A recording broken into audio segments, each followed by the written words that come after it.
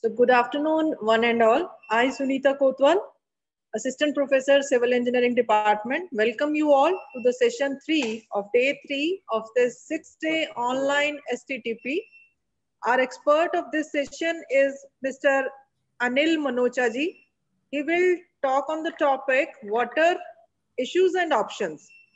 We welcome you, sir, in this 6-day online STTP. So before the lecture starts, let me introduce Mr. Manocha with you all.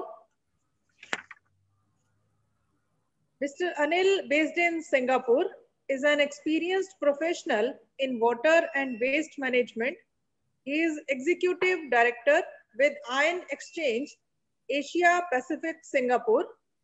He has about 35 years of professional experience working in India, Association of Southeast Asian Nations, Middle East, Africa, and other parts of the world. He actively collaborates with stakeholders, technology partners, government, financial institutions in offering practical solutions for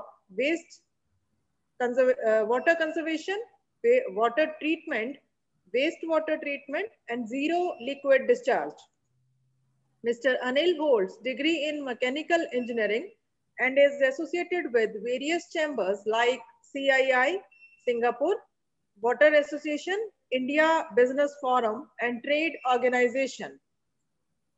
We welcome Mr. Anil Manocha to this 6-day online STTP.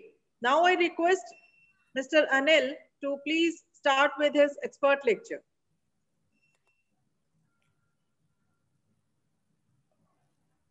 Good afternoon, everybody, and it's nice to be here and make a presentation on the subject of water issues and options. I will be talking about water-related issues in a very practical approach. My presentation does not talk too much on technical things, but it talks more on practical approaches which we adopt. The way we have structured the presentation in this particular session, I'll be talking about sharing the thoughts about water around us, its application, various type of water sources, current and emerging. We'll be also talking about urban water management. We will address the issues on a practical approach we should take for solving the problems of suspended solids, bacteriological impurities, and dissolved impurities of water. We will also touch upon water solutions for homes, hotels, green buildings, district cooling centers, sewage treatment, recycle, community-based approach, managing disasters. And during our next 2 hours of water journey, we would like to see whether we have answered these questions or not. I would appreciate if you could put your questions on a chat box so that I will be able to see them and respond to them time to time.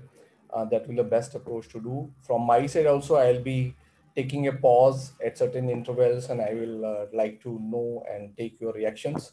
So please, let's see that we can make this session as lively and cooperative, participatory better. Now, when we talk about water, we all are aware that water is finite, and this finite resources of water is getting in demand, and we need these resources for various activities. Various activities will be industrialization, agriculture, population increase, and because of this, we have seen that there's a stress on utilization of water resources. Now, when I look in context of India, India currently is a $1.7 trillion economy, which is likely to reach $5 trillion in the times to come.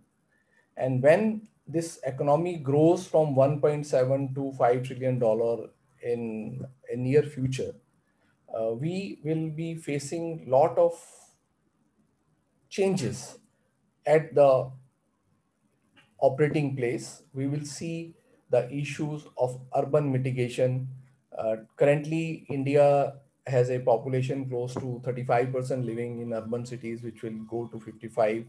A national average, international average for urban population is close to two-thirds. So you will see a shift of people migrating from rural to urban for the basic purpose of expanding the economy. We'll also see a world's population growing from 6.5 billion current to 9 billion. And when the population grows from 6.5 billion to 9 billion, there will be a lot of stress on agriculture, and you will see a lot of water getting used for agriculture.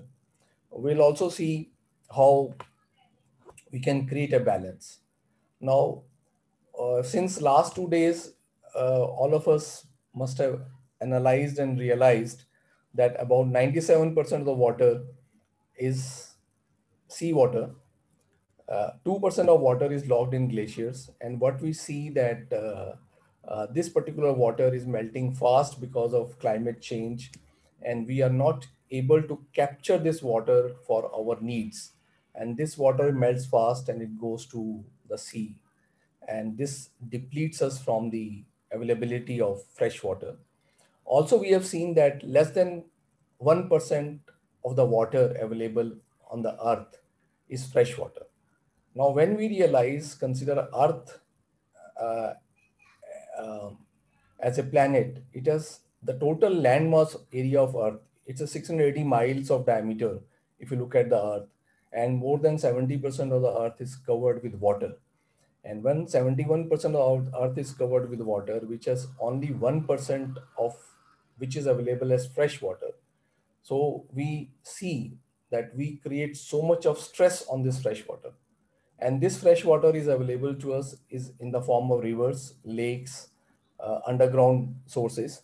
And when we further dive deep into this utilization of fresh water, we will see that more than 70% of this water is used in agriculture sector, and balance 30%, the figures could be 70 or 80, let's not talk about exact percentage, but we try to sensitize ourselves that majority of this water, which is 1% of the total water available on planet, goes for agriculture purpose, and less than only 30% of 1% is available for our homes and industries.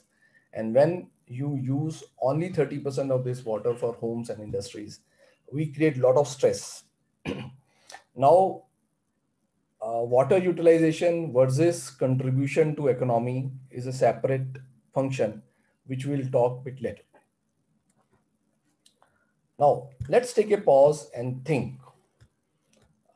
Though at homes and industries, we use less than 25% of fresh water, and out of this 25%, certain percentage goes to industry. But when industry pollutes and discharges the untreated sewage and untreated effluent into the rivers or into the water bodies, it spoils 100% of water. So a question to be asked to ourselves is it something right which we do or which we allow industries to do? And we have a very live example in Beas River, something in 2018, where almost all the fishes and all the aquatic and marine life died because of industrial discharge. And because of the industrial discharge, which was highly contaminated with COD, the oxygen level in the water, in the river, surface water, got reduced to zero. And because of this dissolved oxygen getting zero, all the fishes died.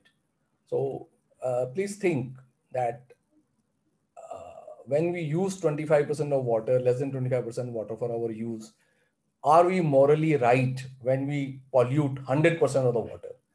And once we sensitize ourselves to this question, we will again be compelled to take certain decisions which will allow the prevention of this water getting discharged into the open water bodies. Now, this is a picture which talks about rivers. India is blessed to have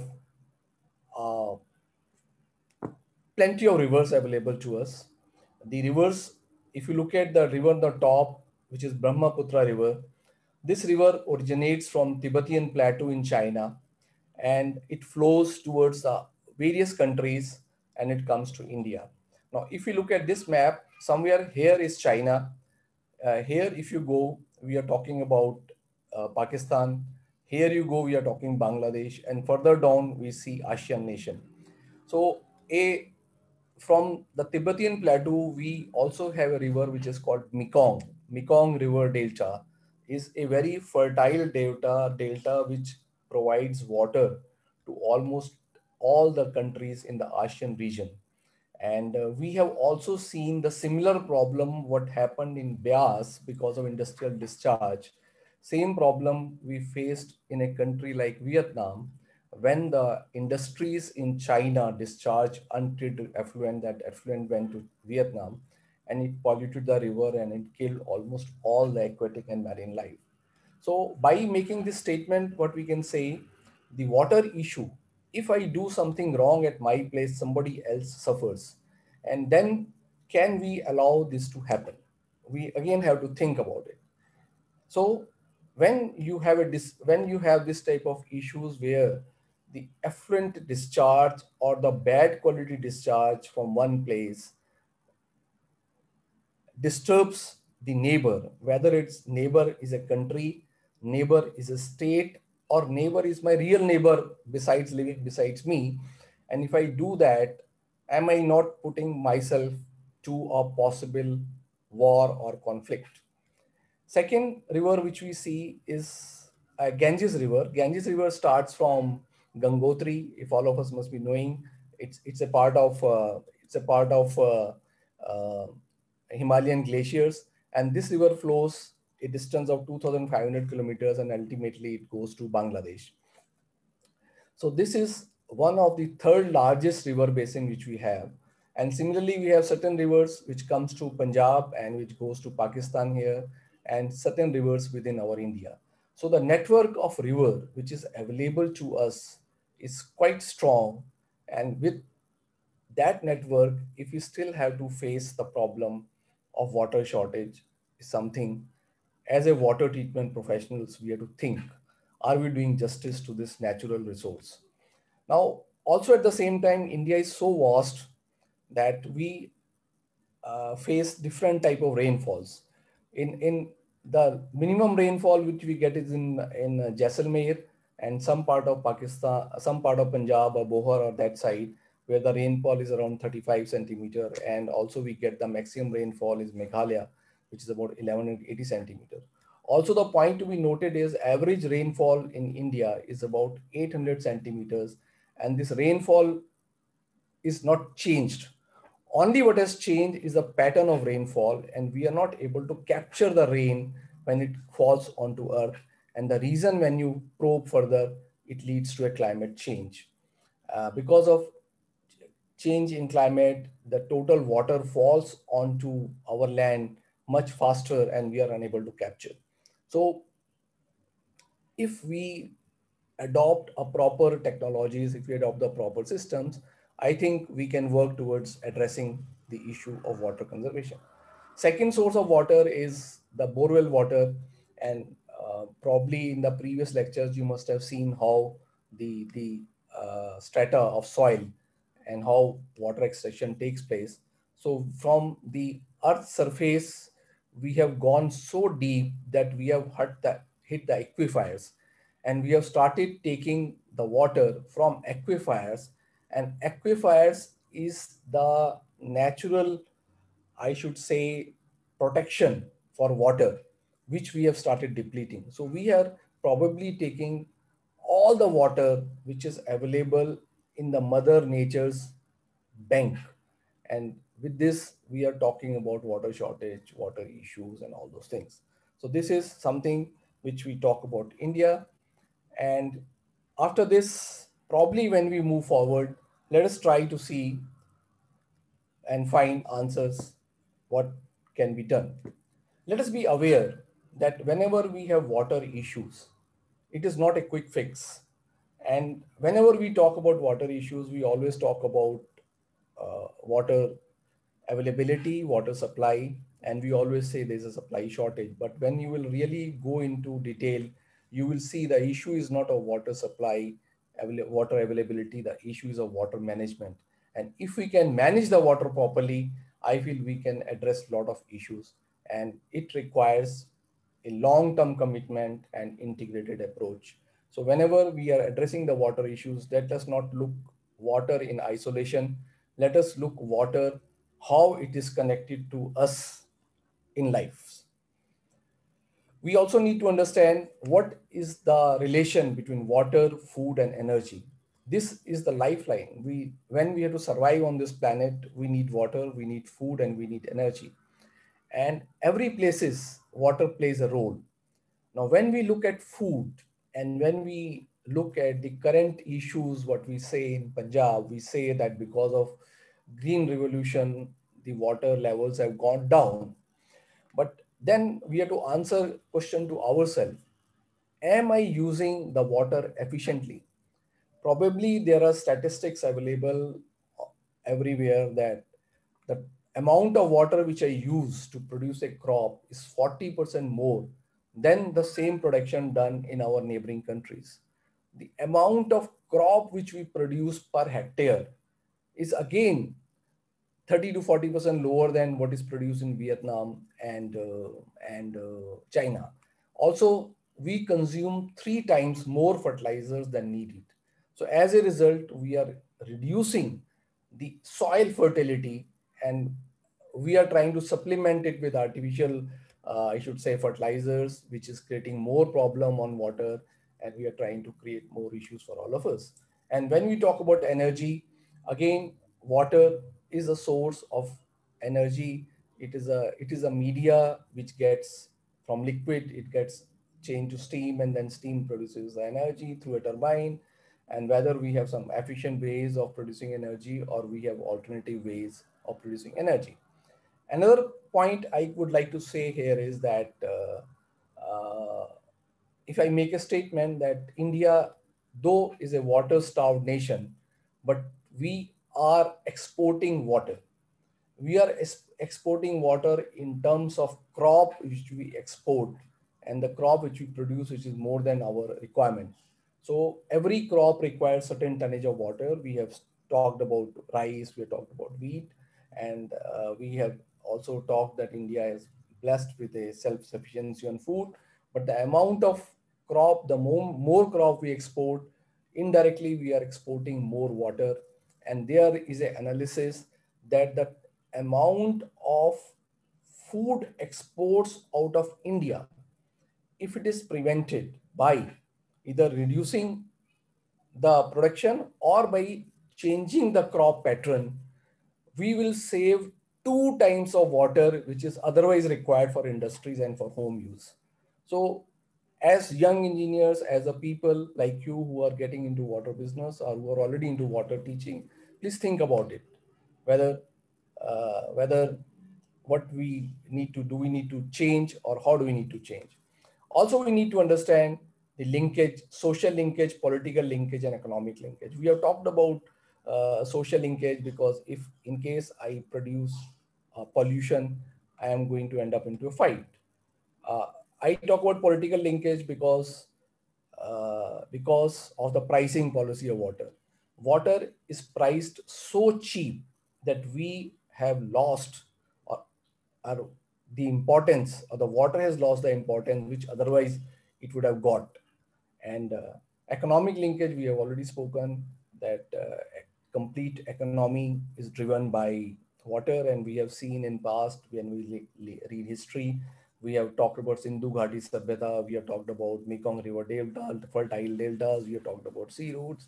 So most of the economy is linked with water. Also, please try to sensitize yourself on demand and supply gaps and importance of water management. The moment we look into water management and water efficiency, we will be able to overcome a lot of issues related to water availability.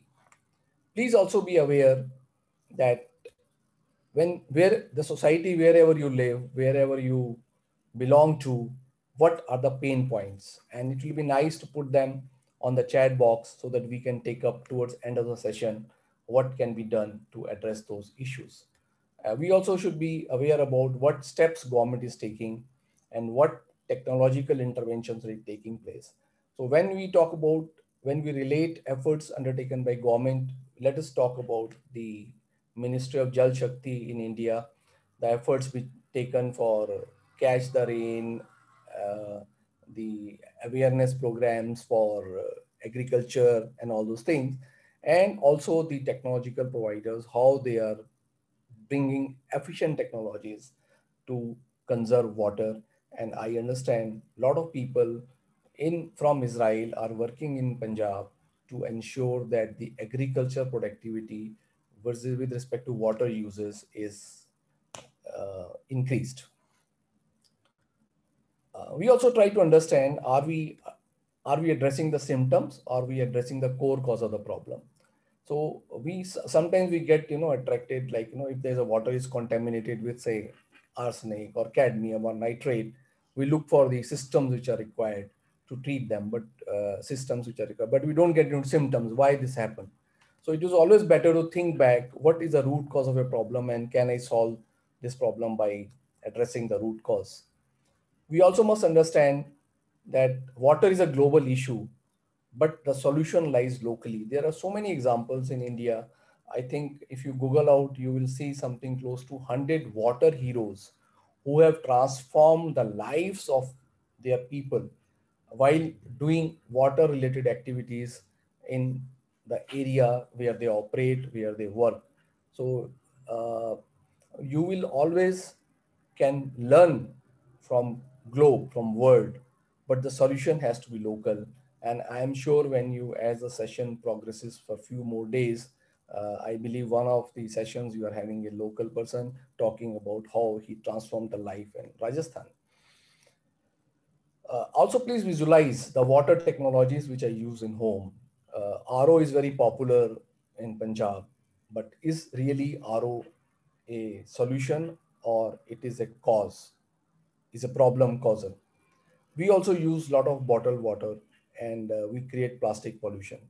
Do we have an option to plastic pollution? What type of water wastages we do? Can we use glass bottles, recyclable bottles? And can we avoid the single use of plastics in water sector or in our day-to-day lives? So if we try to sensitize ourselves, I feel we will make a positive contribution in the water journey which we have started. Also, look at efficient devices at homes. Now technological advancements are taking place.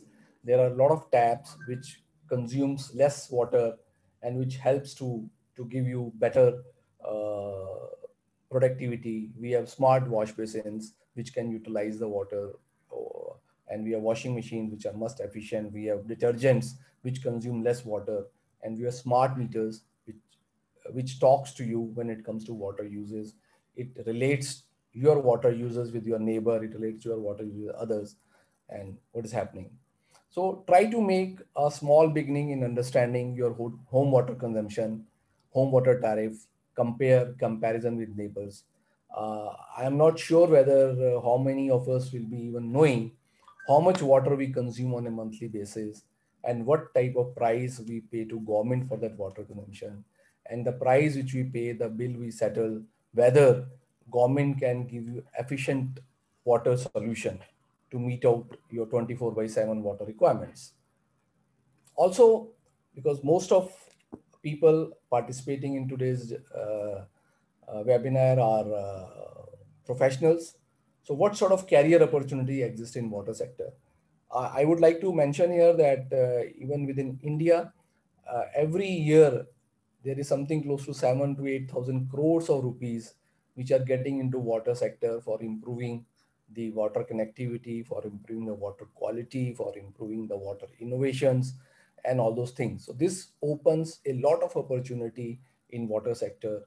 And even if you are not from water industry, and if you are from a, say, IT industry, or if you are from a other industry, you can still contribute. We are talking about Internet of Things, we are talking about social aspects of water, we are talking about political aspects of water.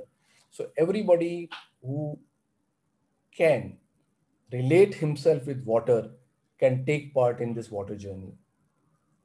Start young. we always say that we must try to provide water education at the schools, and let us make our future generation water efficient, and let them perform better than all of us. We also should be aware about the United Nations sustainability goals. United Nations had chalked out certain goals for till to be achieved till year 2030. I will not get into details, but I will leave it as an exercise to most of my attendees here to understand what is UN sustainability goals and how the water plays an important role, and what sort of IoT interface takes place in water. So I'm sure all of us know about water impurities, physical, chemical, biological, nowadays inorganic impurities, radioactive impurities, and all those things. So we must relate that, and we also must understand the technologies for safe water and be aware that proper managing the water, we can reduce gap between water supply and water demand. So please sensitize yourself that it is an issue of water management than the water availability. And another very important point is please respect water and please relate it to your life. Please give the respect which water deserves, because you will find if there is no water, there is no life.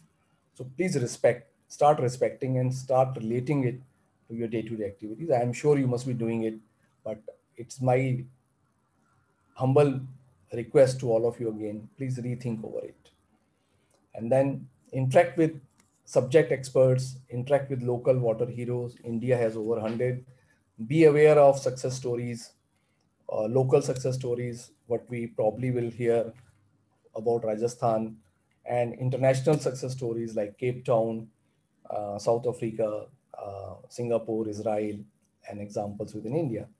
Now, in order to just to give you an idea, I can just talk about 1 minute on Cape Town, because Cape Town was declared as a zero water city in South Africa. And what the government did was that government didn't hide any problems with the public. They started telling people every day on TVs, on news channels, that what is the water level in the dam and how much water they can expect to get and when they feel that they will not have water. And the country, the city, which was using something like 140 liters per person per day in the good times, the water was always brought down to zero, and they started, then the water available was even less than 20 liters. And by adopting a proper methods of communication, proper method of water conservation, proper method of engaging with the society, they were able to survive in the crisis by consuming 50 liters water per person per day. Singapore is another example, a very successful example of water story. Most of you must be knowing that Singapore does not have its own water. There's no rivers in Singapore. And the water which Singapore gets is imported from Malaysia. And if you look at the map of Singapore, it is surrounded by sea. So practically 100% of water in Singapore was imported when Singapore got independence from Malaysia about 50, 60 years ago. And then today, Singapore is able to produce 30% of water by recycling, capturing rainwater, using advanced technologies. And also, they have a vision that in next 10 years, they will totally stop buying water from Malaysia. It's about 2060, they will stop buying water from Malaysia, and they will be dependent on water conservation. They will be depending upon the technologies which can produce water at a low cost, and they will be also depending upon how to desalinate water, how to recycle the water. Israel is another example, which is like a desert country, and this desert country, how they transformed and how they have become the exporter of technologies to the world. And you will see a lot of Israeli scientists, a lot of Israeli companies are working within India to solve our problem. And we have many examples in India where by managing the natural water bodies, by managing the natural ponds in the river, in the villages, by managing, conserving the rainwater by way of tankas or by way of natural uh, methodologies, we have been able to provide water. It's important to note here that the city like Jaisalmer, which has got only 35 cm rainfall, is able to give water 24 by 7, drinking water to all the people. And the cities, there are some parts of states within India where the rainfall is more than 1100, we still face a water shortage. So it's again, so many examples like that. Now, let us talk about the water consumption. How much water we consume per day? The figures are roughly, average person takes about 120 liters per day. The figure could be anything between 110 to 160 liters per day. And when we compare this, there are various applications where the water is used: showers, toilets, leaks, other places, cloth washer, faucets. So important is not the use, important is that we consume something close to 120 odd liters of water per day. And this use is not because of availability of water, is because we can afford. I will take the example of Middle East. If you look at Middle East, where there is no rivers, the complete water is desalinated water. And because these people can pay, they have a lot of oil money, the per capita consumption of water in Middle East is over 300. So when you say they consume more than 300 liters water per person per day, and South Africa, Cape Town survived with 50 liters. So how much water we waste because we are wealthy? And again, example, I will say a country like Canada, which is very rich in water resources. They have such a efficient policies that the people have become so, I should say, responsible, that their water consumption is less than 110 liters per person per day. So we thought I'll share these examples of Middle East where there's no water, but they have money and they abuse water, and country which has got a lot of water, they conserve water for their future generations. Now let us get into water applications and issues. When we look at water applications, we have various applications. I'll just quickly go through it: household, drinking, cooking, gardening; commercial applications like hotels, restaurants, resorts; water for agriculture, we need for food; communities, hospitals, schools, anything which we think across us will need water. And whatever issues we face today is the water availability, how we'll get water to meet our needs. So we always look for conventional sources of water, we have talked, and alternative source of water, which we'll talk. How do we manage water? Extraction of water, storage, distribution, transmission, conservation. How do we manage water quality? How do we manage waste and reuse? How do we manage disasters? And how do we see how we can reduce the water impurity by avoiding the use of fertilizers, and what is the impact due to over extraction. So these are probably the issues which we face, and these are applications. So issues and options, these are the of my talk is water issues and options. So I think I have defined the issues here, and I will now dwell upon the options. Applications, all of us know. Now let us get back to the water sources. If we look at the water sources present, we generally talk about water is available in lakes, glaciers, wells, bore wells, open wells, springs, etc. So these are the natural resources of water, and these resources are becoming scarce day by day. We are always finding a shortage. And to supplement this, when we say 70% of the earth is covered with water and only 29% is the soil, we are seeing the alternative sources of water which are emerging, like seawater, treated sewage and sewage, treated industrial effluent. Now, when we talk about seawater, we have a challenge of the cost of treatment, which the technology is are working to reduce the cost as much as possible. There are technologies where the sludge sewage can be treated. And here it's important to know the example of UK, the Thames River in United Kingdom. The water is recycled 7 times before it is discharged. And this is becoming a very good source of supplementing the fresh water needs. And more people are working, including India, to treat this sewage to meet our water needs. and treated industrial effluents generally is used and recycled back in industry. So a combination of conventional resources and emerging resources will help us to address the water issues. Now, this particular slide talks about the water contamination in very brief. We have seen a physical contamination in water. We have seen a chemical contamination in water. And in chemical contamination in water, we have also talked about man-made contamination because of industrial pollution discharge, excessive use of fertilizers. And there are natural contamination because of the earth strata, because the way water flows, rocks, and all those things. And we also have talked about the bacteriological contaminations in water. And all of us know about what is potable water, what is safe water. So let me skip this slide. And also we'll see how the drinking water becomes unsafe. See, when we have a safe, when we get the water from, say, a river, or when we get the water from some municipality or anywhere, the water is considered to be safe or potable. And we use some sort of inorganic chemicals which pollutes the water, and this comes from industrial processes as well as plumbing systems. So when the water flows through the plumbing lines, it goes to the industry. We contaminate water with metals like fluoride, arsenic, lead, copper, chromium, mercury, antimony, cyanide. Then we have organic contamination. Organic contamination is because of uh, domestic and industrial effluent, pesticides, then biological contamination and radiological contamination, like radioactive elements. So these all are the typical contamination which comes with the water.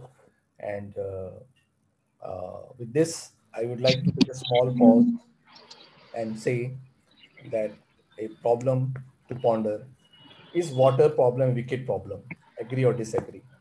And do we have a right solution or instant solution to water? Probably answer is no, because we do not know how do we analyze the real problem.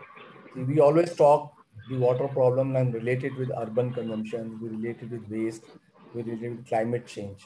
But if we have to work in finding a right solution, we have to look at the various perspectives, how the problem and what could be the appropriate response, how to address these problems.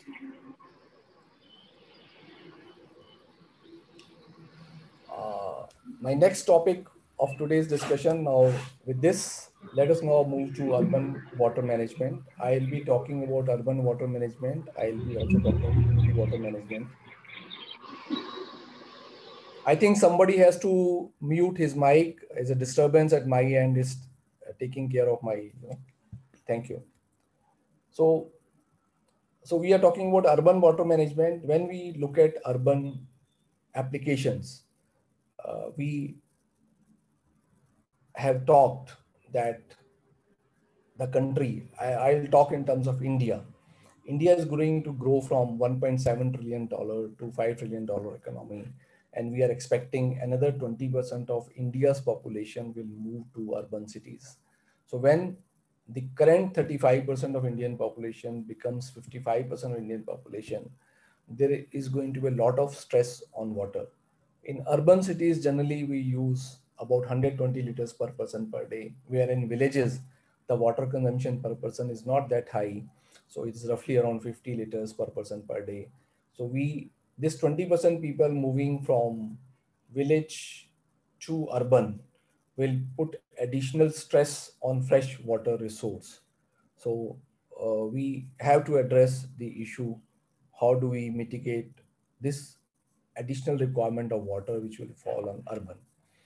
We have talked that economy cannot grow if there is no water, and India is bound to grow to 7 trillion, 3 times the current requirement. How we are going to overcome that? And when we go and travel in an urban city, we face all sort of problems. We face air pollution, we face water pollution, we face transportation. So how we can work towards solving this problem? And we have already stated in my previous presentation that water alone you cannot address. You have to address the nexus of water, food, energy, and whatever we do in our day-to-day life. So when we say that these buildings, are there. So how can I make them water neutral, or how can I make them energy neutral? How can I see that these buildings I can still use, but then they do not consume energy and they can become energy neutral? How I can recycle the water? How can I manage the uh, recirculation? How many times I can reuse the water? How can I address the floods which comes into the city, and how can I conserve the rainwater? How can I make this city a carbon neutral? How can I bring the concept of urban farming? What can happen if I am able to conserve the rainwater? And when I want to talk about rainwater conservation, I talk about the concept of sponge cities. I talk about the concept of building marinas across the periphery of city. I talk about concept of green cities. I talk about concept of green fuels, and I talk about the concept of non-revenue water.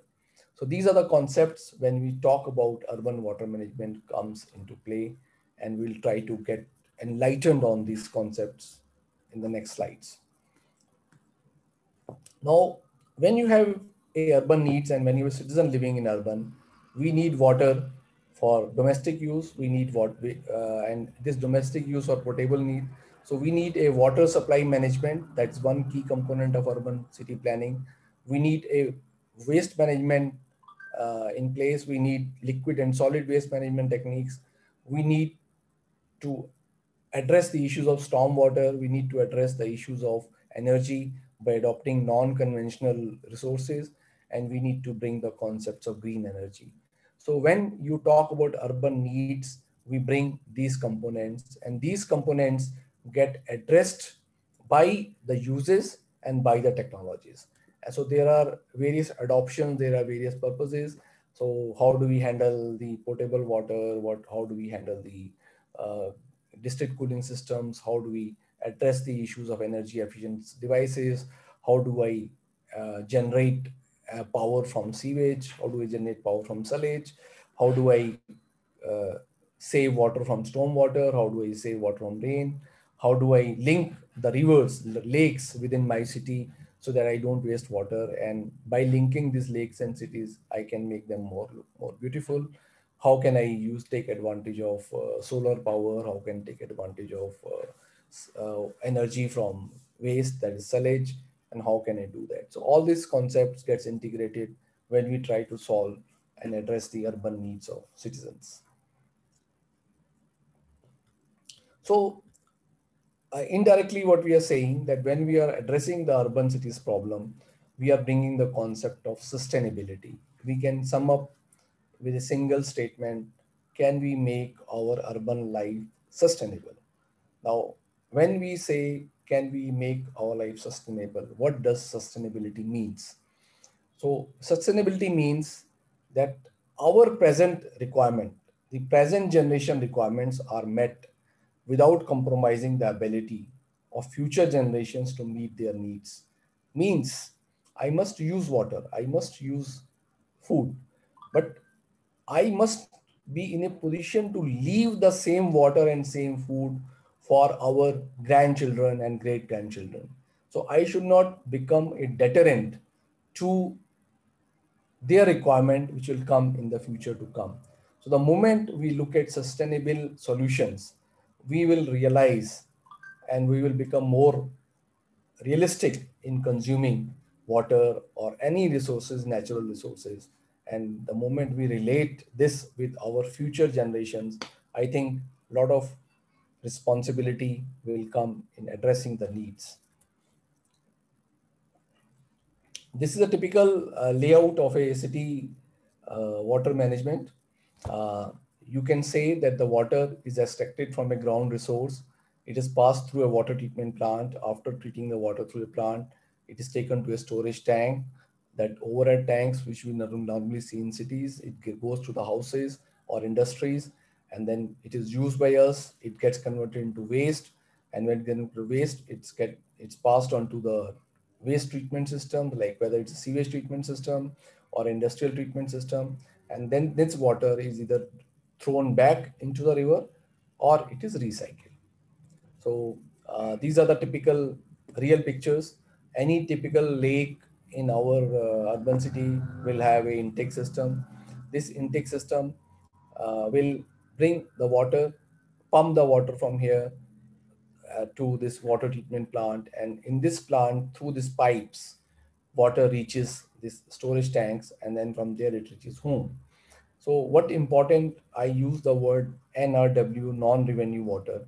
The water, when it leaves the water treatment facility and reaches our home, we lose something close to 35% of water by way of leaks, by way of any uh, revenue loss, by way of theft.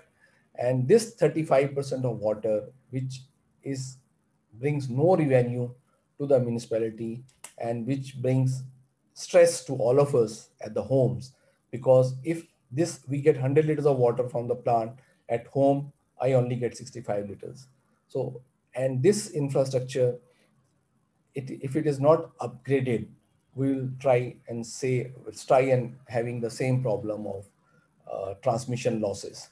Here it is important to note that this transmission losses are called non-revenue water, and we should be uh, it's important for me to mention here that our neighboring countries are working towards reducing this non-revenue water. And today, if you Google the Dhaka water supply in Bangladesh, the non-revenue water is less than 7%. So they have worked in last 50 years to reduce this water from 55% to 7%.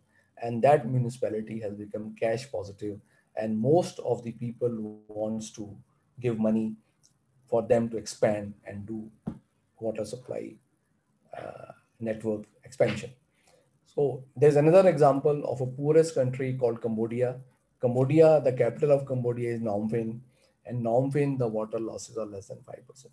So these are the examples available within Asia that people and municipalities are working towards reducing non-revenue water. Now, when I compare, there are certain countries where the non-revenue water is very high. And let us not be shy to mention that if you go to a developed countries like Europe, there's a country like where the non-revenue water is over 35%.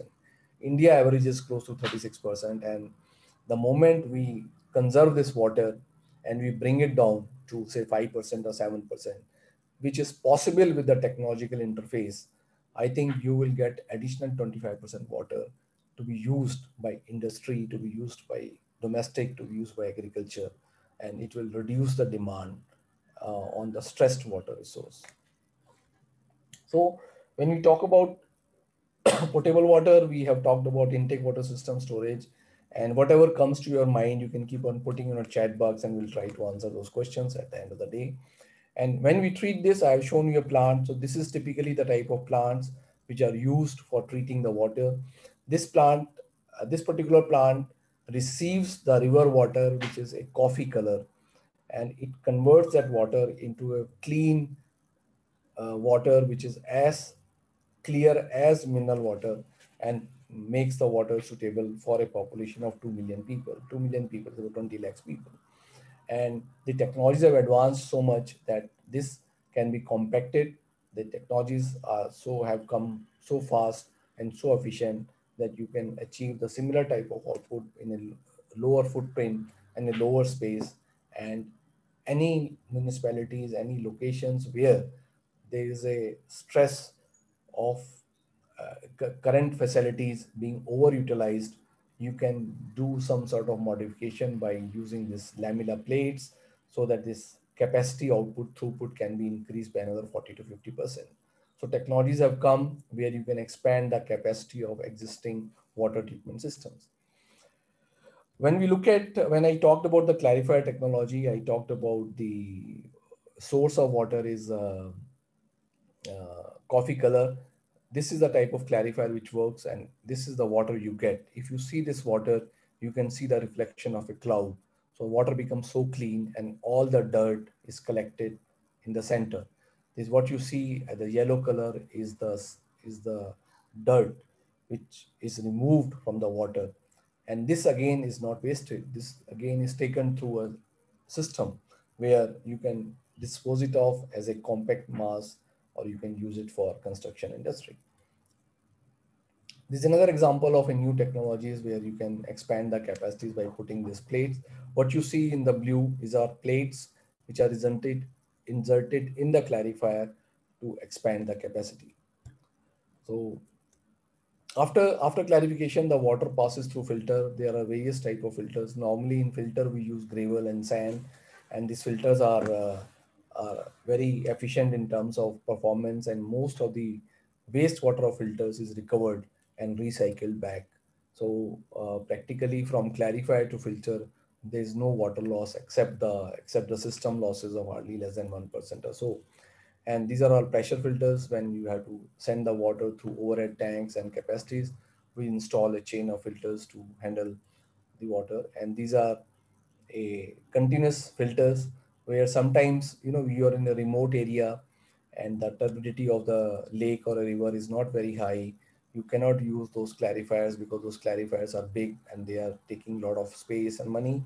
You can use the system, this gravity filters, which work 24 by 7 without stoppage, and one stream gives you good water, and there's an automatic system that it keeps on backwashing simultaneously.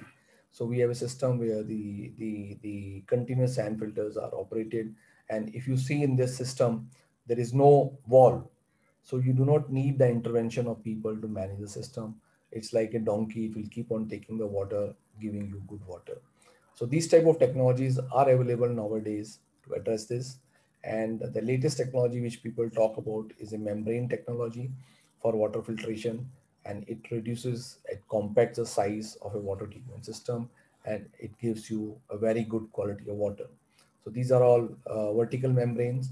If you when you will get more into membrane and you would like to see the desalination membranes, you just watch here. These are all vertical membranes. Generally, we differentiate vertical membranes as ultrafiltration or micronfiltration membranes. And sometimes the membranes are installed horizontally. They are used for the seawater applications or brackish water applications for removal of salinity. Here, we generally remove the bacteriological impurities and suspended impurities in the pre-treatment section through UF and MF technology. Now, let's again take a small pause and let us try to revisit what we have spoken so far. So we talked about non-revenue water, and the non-revenue water, hopefully you will all remember that the water which is lost in the pipelines uh, when it leaves a plant and reaches our home. And we talked about India average about 36%, and there are countries who have worked on this and increased resources. We have also like you to think how much percentage of water is wasted in a home RO plant. I have not answered this question now, but I will answer it a bit later when I am talking about home water systems. But just realize that when you get in the home is 65% of the water which left the plant. And when you put the 65% of water in the home RO, how much water really you use for your applications. And also we talked, will you agree that we are doing virtual export of water? And I would like you to relate it with some example I gave in my talk before, how we are really virtually exporting water when we do some export of India. And we also talked about, though at domestic and industry we use less than 25% of fresh water, but we have a capacity to contaminate 100% of the river water and all. And we talked about certain examples. So if we relate to whatever I have spoken, we have tried to find answer to these few questions, which is not definitely not the all, but I thought let us take a pause and refresh ourselves what we learned so far. Now let's go to next. So after covering the water side for the urban city, where we have talked that for urban city, we need water for drinking, potable, factories, industries. Now we convert this water into sewage. And when we convert the water into sewage, so we need a sewage treatment systems. Now, why these sewage treatment systems are needed? Because if we discharge the untreated sewage to the rivers, we will be killing the aquatic and marine life. So even to preserve our rivers, to preserve our natural resources, we have to see that the sewage is properly treated and disposed. We will talk about treatment first, and we will talk about recycling with later. So we have a sewage collection systems and pumping systems. Every home, everywhere you would have seen that. Then we have sewage treatment plants, and then we have treated sewage. It is recycled back to industry or somewhere, or it is thrown into the river back. Is a different aspect. When we handle the sewage, we had the conventional systems. If you look at it, if you remember having visited a sewage treatment plant, you always have to put a handkerchief on your nose because the plant will be very smelly. You will see that the sludge has no free oxygen, and then it smells, it stinks. So the typical conventional old sewage treatment plants were like, we had a clarifier, activated sludge process, secondary clarifier, sand filters, and sludge digestion. So these typical old generation sewage treatment plants are available everywhere. And wherever these plants are there, whenever you drive or pass, you always have to put a handkerchief on your nose that this smells. And there's a reason for that. And if you could put a reason in the chat box, I'll be very happy when I read that at the end of my seminar. So against the conventional process, now we talked about new generation process is membrane bioreactors. Membrane bioreactor is a technology to convert sewage into good water. And these membrane bioreactors are, the membranes are a very thin, small hair-like structure. If you imagine the hair which we have.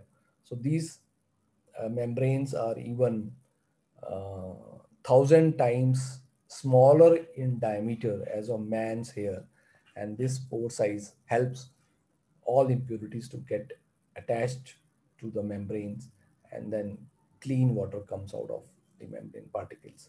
So this is a microscopic view of a membrane, and this I have already told. Each membrane is 1/1,000 times in diameter as of our hair. Just imagine how small it will be and what it does to clean the system.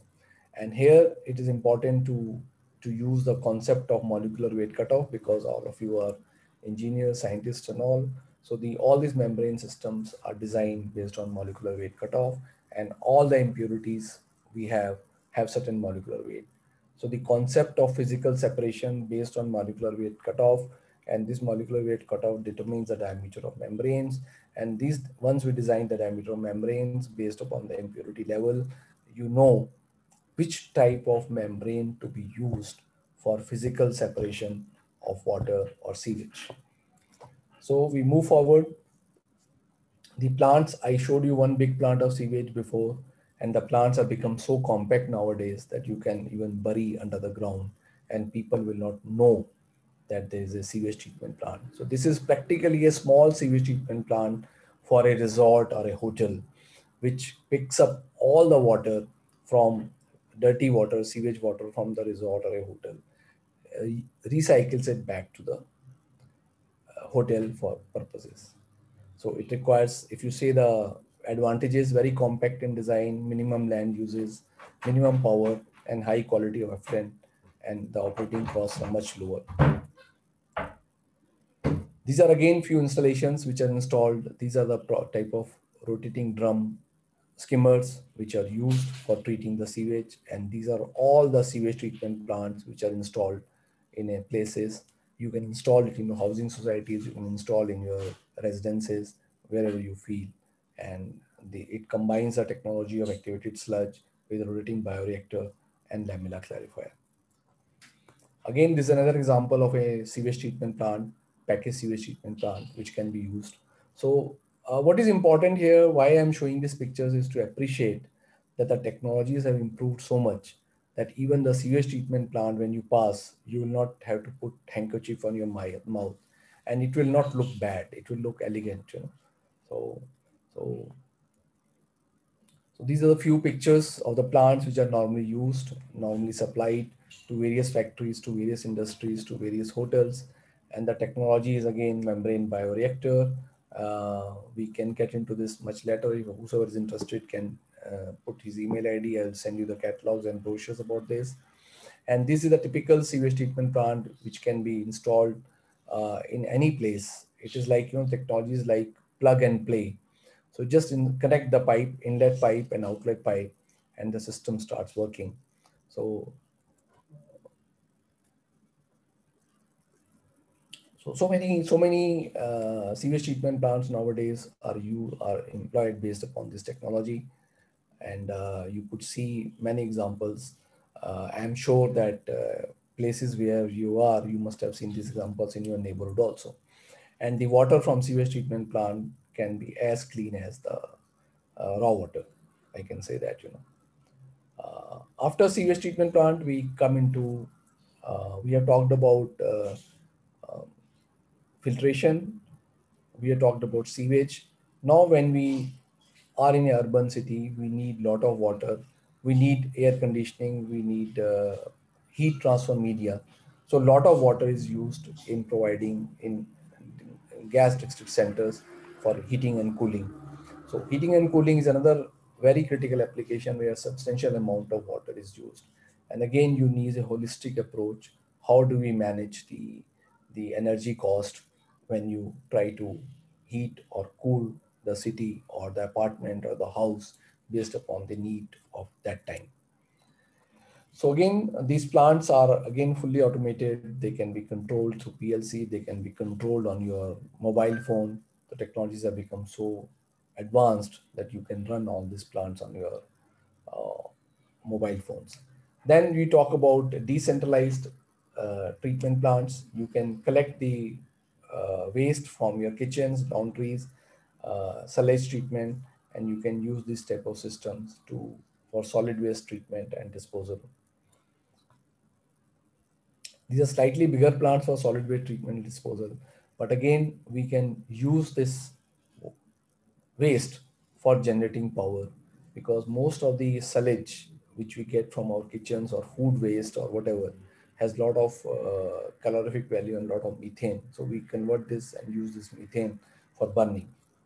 Uh, so now when we look at the city goals, uh, we see that every city need to work on clean, safe environment. We need to have a requirement for fresh water. We need to have a requirement of wastewater disposal systems, sewage treatment plants, solid waste handling. So practically, we talk about achieving the goals by various technologies, by various networks, which we have talked so far.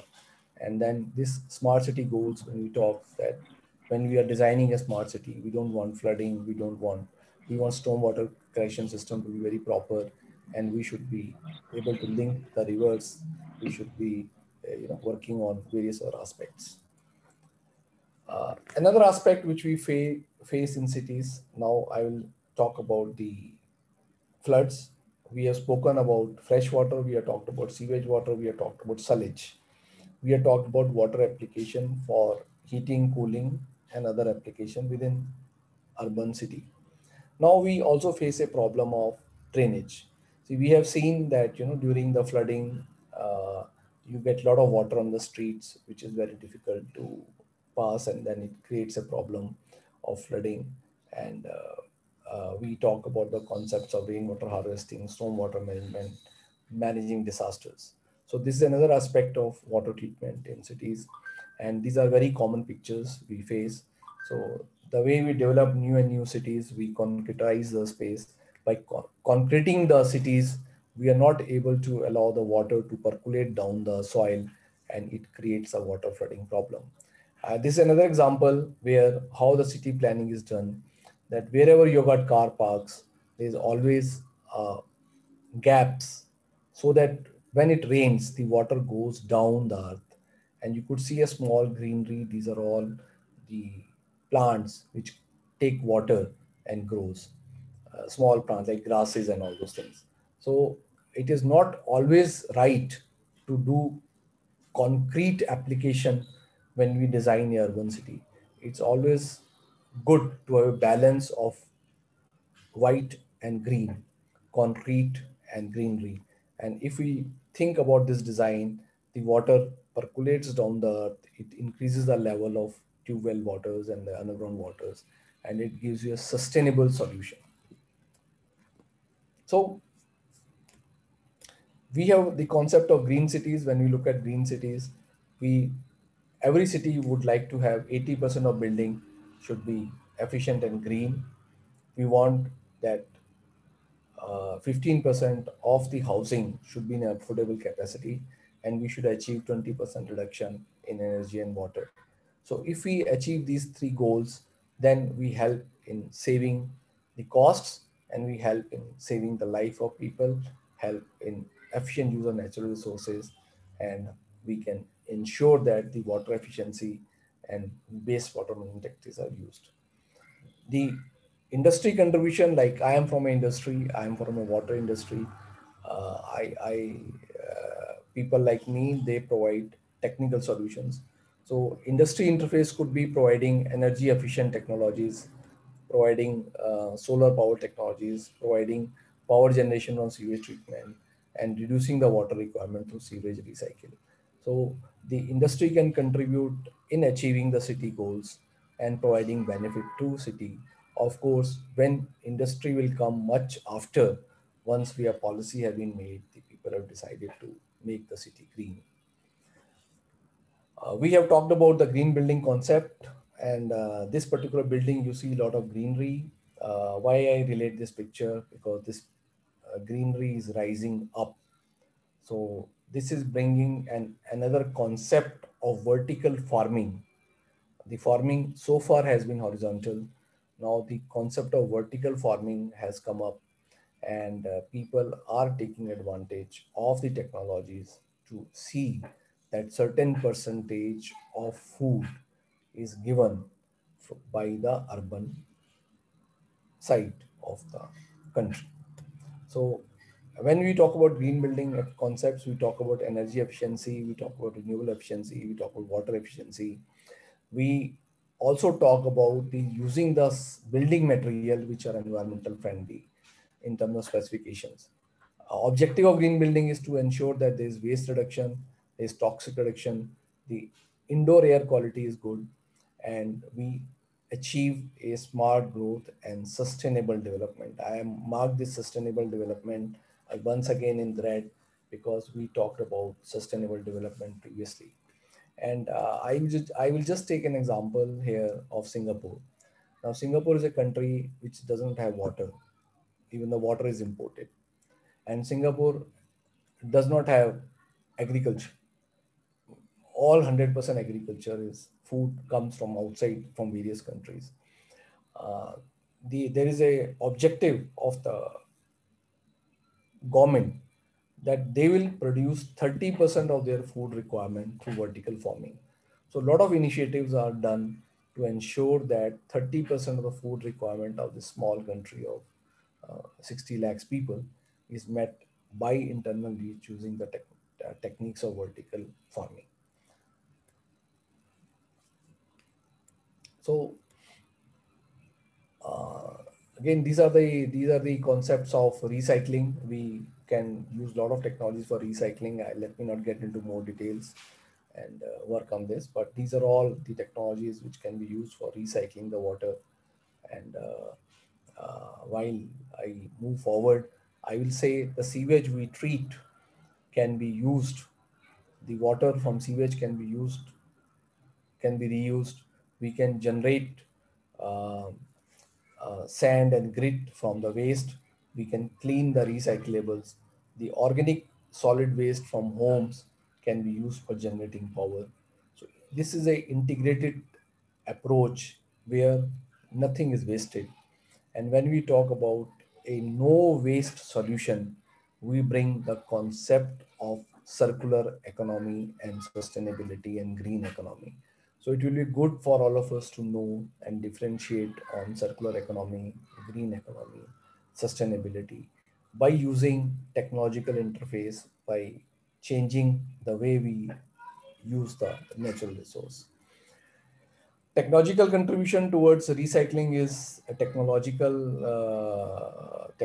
which are available. This is a fluidized media reactor or mixed membrane bioreactor, ultrafiltration technology we have talked. I was talking about vertical as ultrafiltration of physical impurities and horizontal for reverse osmosis. Reverse osmosis plants are generally used for reducing the salinity of water and the ultraviolet for disinfection. So in order to take it forward and re-emphasize the need of recycling, we have a domestic need of water. Water comes to domestic needs. It gets dirty. It is treated through a treatment plant and it is disposed of to river. That was a conventional way. But instead of doing this, if we recycle it by putting another plant and reuse it, so we are talking the concept of total water recycling. So what this recycled water, where it can be used? We can use this recycled water for toilet flushing, gardening, floor washing, boiler feed, cooling water, makeup, and process water. So we have talked about silage recycle, where the waste from kitchens and bathrooms is recycled back for treatment, and it is ideal for residential complexes, hotel, and institutions. So we talked about renewal courses, we talked about different technologies, and let us spend some time on rainwater harvesting. What we talk about rainwater harvesting is that we should control, we should allow the rain to get captured where it falls. Even today, when you talk about the mission, Ministry of Jal Jeevan, it talks about it. They also talk about catch the rain where it falls, where it drops. So the moment we can do this water stopping or rainwater stopping at our places, we will be able to solve, we will be able to conserve the water. So there are again certain systems, how the rain falls, how it is captured, and how it can be recharged. I'm just leave a thought here that there are technologies available to conserve this rainwater and make it fit for any application which we feel is required for rainwater harvesting. This rainwater harvesting can be used at individual bungalows or it can be used for residential complexes or commercial complexes. So anywhere you feel it can be incorporated. When it looks at the costing, the payback period for rainwater harvesting technologies is less than a year. You are able to recover back your investment, and rainwater brings a very good source for meeting your requirement of water. When you feel that how the people in Jaisalmer in Rajasthan are able to capture their drinking water needs, uh, capture rainwater to meet their drinking water needs through the similar technology. So there is a similar technology works in villages and areas where the water is in scarce, that people are able to conserve and reuse it and recycle it back for their applications. Another emerging water resource is seawater. The seawater, as we know that 97% of water available on the Mother Earth is seawater, and 71% of Earth is having seawater. So seawater technologies are getting a lot of innovative attention. The challenge here is to bring down the cost of treatment. The cost of treatment of seawater is coming down drastically. Even today, with technological intervention, the cost of treating seawater has come down to less than 5 paisa per liter. And the aim, there's a possibility that this cost can be further brought down another 40% in the times to come. So seawater will become a very viable source to supplement the scarcity of fresh water from lakes and rivers. And if we just imagine the map of India, there's sea all across the boundaries, east to west. When you see the map of India, the boundaries are seawater.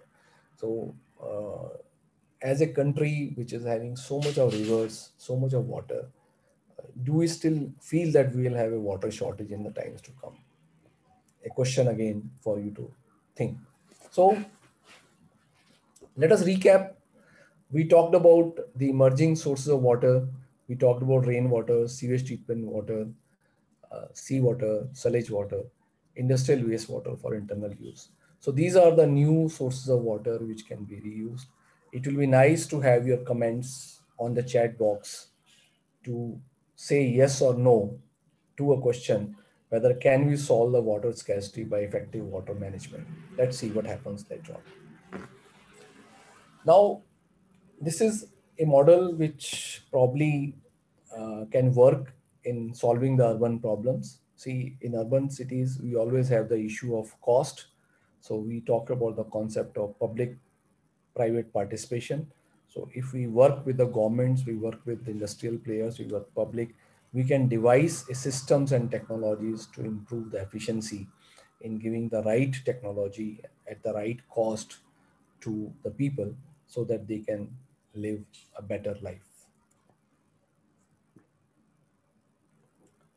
Now, this particular thing, I just thought I'll just take a minute and tell you, how do I select a home water purifier? See, most of us people see a lot of advertisements in the market and we always are confused whether what type of clarifier I should use. And invariably, the decision goes in favor of RO. Why RO? Because of the probably the marketing or advertisement and the way the technology is brought to us through media, that we feel that if I had to solve a water problem, I should go for a RO.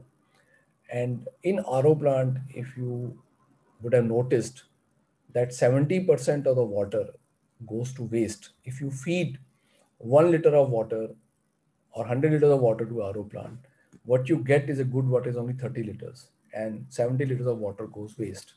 Imagine uh, you are losing 35% of water as an NRW, and out of that 65% of water, 70% of 65% of water is used as waste in RO plant. So a question again to us, are we doing right that without thinking I install a RO plant at home? Probably answer is yes or no. RO plant may be needed for certain applications, but for most other applications, you can manage with other membrane-based solutions. A RO can only should be used when the water is having certain total dissolved solid contents, which cannot be removed by other technology. And as a water industry, as a water people, we always tell government to come with a regulation that RO should be banned if the water TDS is more than less than certain ppm. So for us as a consumer, I always relate, the water like a antibiotic. When I go to a doctor for a headache or when I go to a doctor for a fever, instead of giving me a Panadol or instead of giving me Ceridon, he gives me antibiotics, some mycin and all, because that he's sure that it will take care of all your problems. But if I can work with a crocin, why I need an antibiotic? So please relate RO like an antibiotic. It is not needed for all the illnesses. So we do not need RO for all the problems. And there are so many solutions. You can go for a microinfiltration solution. You can go for a disinfection solution, and think before you buy and invest in RO. I talked about plastic bottles. Can we avoid plastic bottles? Now there are people who are able to give you glass bottles. So if I take glass bottles, I will be reducing the plastic pollution and I will be able to recycle this water. And these type of technologies can be like ATM technologies, where you can bring your bottle or you can use this water and take this water out, and it gives you cost advantage and gives so many other advantages. Now, these are the type of technologies which are used for natural disasters. So we do always face a disasters, floods, we do flash floods, we do floods, and water becomes stress, water contamination issues rises. So we can use some sort of mobile water treatment systems for giving supply of water. And in these mobile water systems also we have hot and cold dispensers, so that people at least can get Maggie or something for food, because they will not have access to the food to cook. So we have hot and cold water dispensation options, and this plant can be mounted on a truck or a trolley and go from place to place. So this is a response towards managing disasters. So let's take a small pause here, and let us see as an individual what choices I can make to conserve the natural resources. The choices could be the food we eat. I'm sure that all of us must be knowing that how much kg of water is used to produce 1 kg of chicken or 1 kg of beef or 1 kg of vegetables. And if I can get similar type of minerals with A type of food, do I need to have B type of food? The way we travel, do I need to take my car all the time? Can I not travel by cycle, or can I not use the public transportation? Can I do something to that? Energy we consume. See, there are so many smart systems, smart technologies. Can I use that? And finally, I will say, as an individual first, let us respect, relate water with each of us. And the moment we do it, we can definitely work towards solving the water challenges. Now, a small recap before we move to community-based solutions. So far in my presentation, we have talked about applications of water, sources of water, urban water management. We have addressed the various issues of impurities, suspended impurities, bacteriological impurities, homes, hotels, green buildings, district cooling, sewage treatment, recycling. Please put any questions you have. If our time permits, we can take it there. Now, from urban, now let us get into a community-based solutions.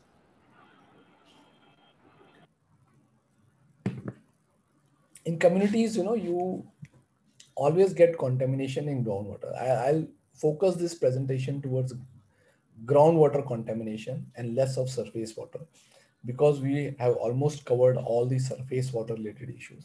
So this next few slides are focused towards how do we address the groundwater dissolved contamination which we face. And we always know how our communities lives, and they need a protection towards safe drinking water and what can be done to them. When we talk about groundwater contamination, and when we talk about the problems around us, we have talked about, we see the fluoride problem, heavy metal, nitrate, iron, manganese, arsenic, organic, chlorination, disinfection. So these are typical problems we faced in community in various countries, and I would like you to relate it with Punjab, because Punjab also have similar type of problems, and we go towards finding a solution to these problems. So we have a problem, understood, but what is the solution? So one solution, people will say that don't use fertilizers, don't use this. We'll have all don'ts, so that we don't contaminate. So that's the best thing we can do. But if by virtue of any economic considerations, by virtue of any reasons, we end up in polluting the water, then we cannot just close our eyes and sit with it. We have to address the symptom. We have to address the symptom and give a solution at the point of use. So there are various concepts, and I have just mentioned certain, the parameters uh, of dissolved impurities: arsenic, cadmium, mercury, nickel. So these are certain impurities by the WHO and US Environmental Protection Agency standards. So I'm sure all of you must be aware. I will not get into details, but yes, the moment the water crosses these parameters, it is considered as contaminated and not fit for drinking. And how do we do that? Sometimes, there is a gap between analysis and actual application. So there are certain type of field kits which are available, which can be used for analyzing these parameters. Uh, let's talk about fluoride removal systems. So there are simple technologies for removing fluoride, and all of us know that fluoride affects the bone. The problems with fluoride is it causes the gastrointestinal problems, allergies, anemia, and urinary tract problems. These are typical causes of excessive fluoride in a problem. And the problem starts with our dental. Uh, the first of all, our teeth becomes like this if there's excess fluoride, which is beyond the WHO permissible limits.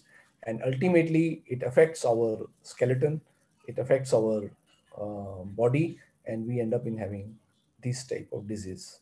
So you just imagine from starting from teeth and ending up to this because of excess fluorides uh, and this type of gastric intestine issues. So if there's a fluoride, what can be done? There are various technologies for fluoride removal. You can go by precipitation technology, you can go by reverse osmosis, or you can go by adsorption principles. Now, whenever we select a technology, it is always better that use a technology which can be easily used by communities. You cannot bring a very sophisticated technologies like RO or addition of chemicals, which you will find it difficult for communities to handle. And when we say communities, I will always say that communities are generally driven by women. And in communities, if I can give a system which can be easily operated, and if I can get it operated by a small child or a woman, which is so simple, it is much better. So we use some sort of medias. These are absorption media, where which helps to absorb the fluoride on the surface, and these medias are charged in a vessel in a systems like this. This is a fluoride removal system, which is so simple to make that the media is charged here, and you can get a fluoride free water at the outlet. So one can design a system which is suitable for 150 200 people, gives them a protection against fluoride contamination.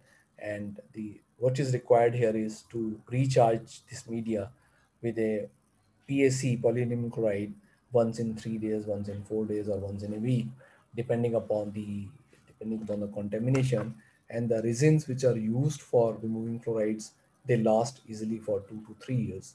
So you can get a very simple solution of a small size like this, tank size like this, which gives you protection against fluoride.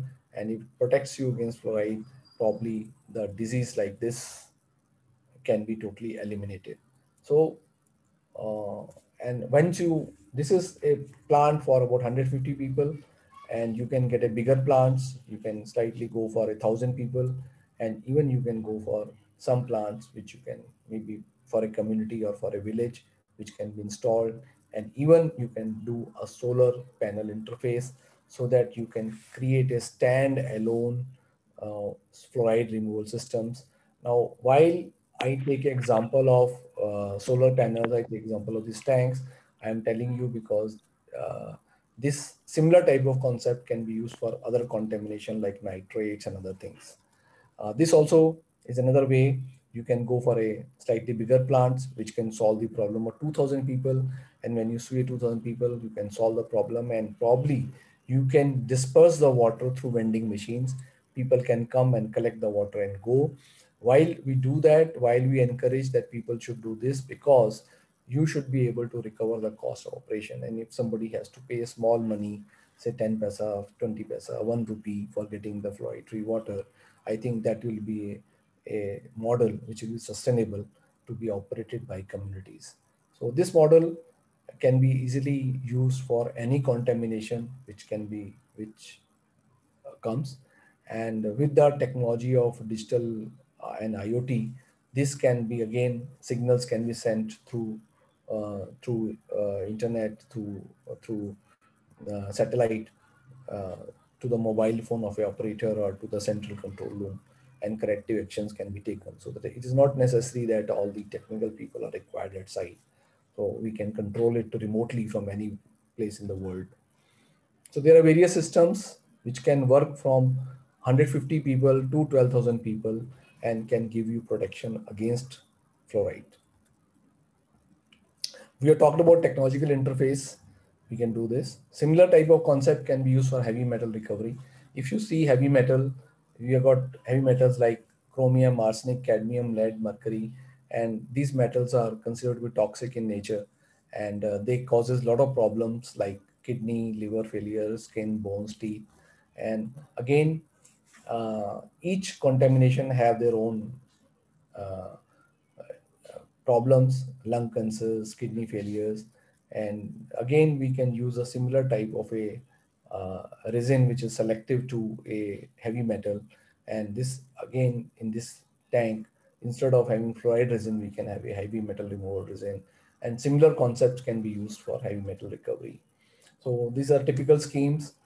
Similar is for nitrate. Nitrate is a impurity in the water which does not smell, which has got no taste, and you cannot see. So if the nitrate contamination is present in water, you will not be able to understand unless you analyze.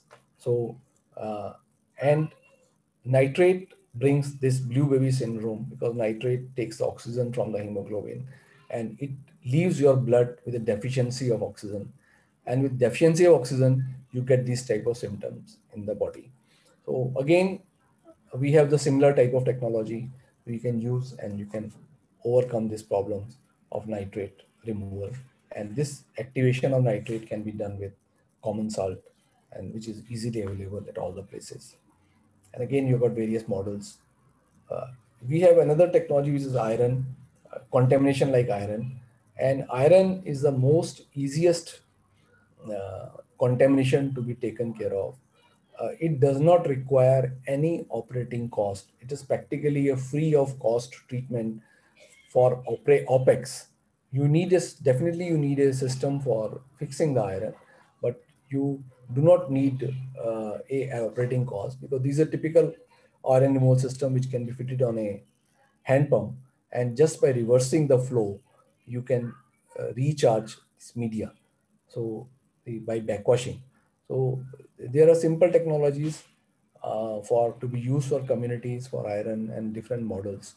And this is something which can be used for homes and villas. This can be used for larger installations, and you can use even for much bigger plants iron removal systems. And similar examples of manganese. Uh, I will not get into more repetitive exercise because this is getting repeated. Manganese also has similar type of problems, and these are conventional methods.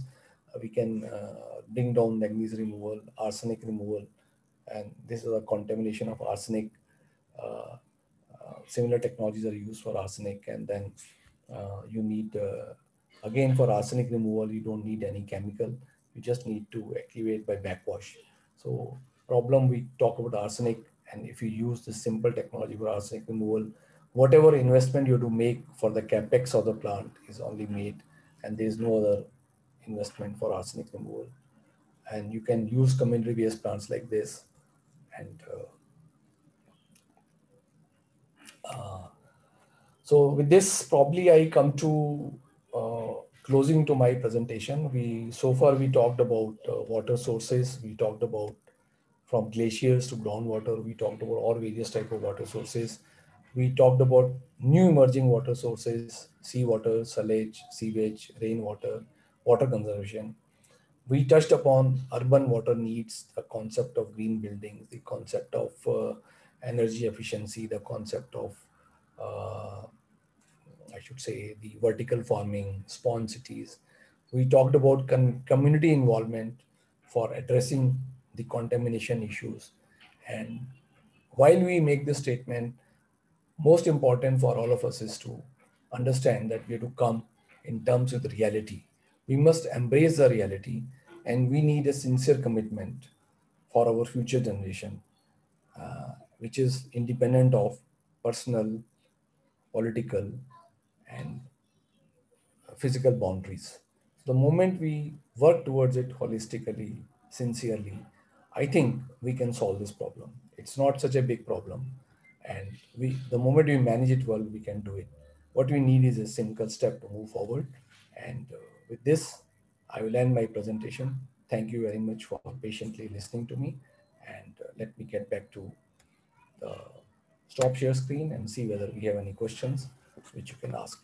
Thank you very much. Yes, participants, if you have any queries, please ask in the chat box. Or you can directly unmute your mic and directly ask to the sir. Yes, any participant?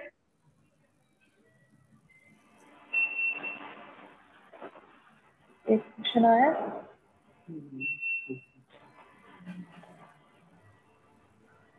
Good evening, sir. So thank you so much, sir. Okay. Yes, ma'am.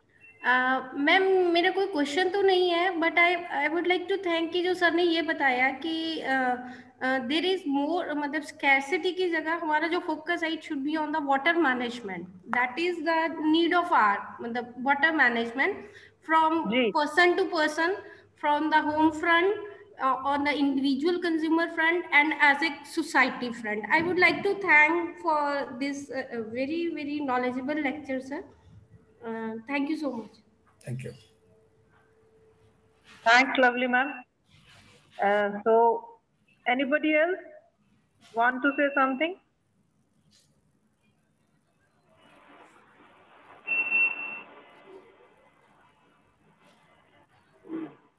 So thanks to all. Thank you, sir. Thank you so much for sparing your valuable time and also for sharing your expert knowledge with all of us on this very important topic. Thank you so much, sir. Thank you very much. Thank you. Thank you. Namaskar. Namaskar, sir.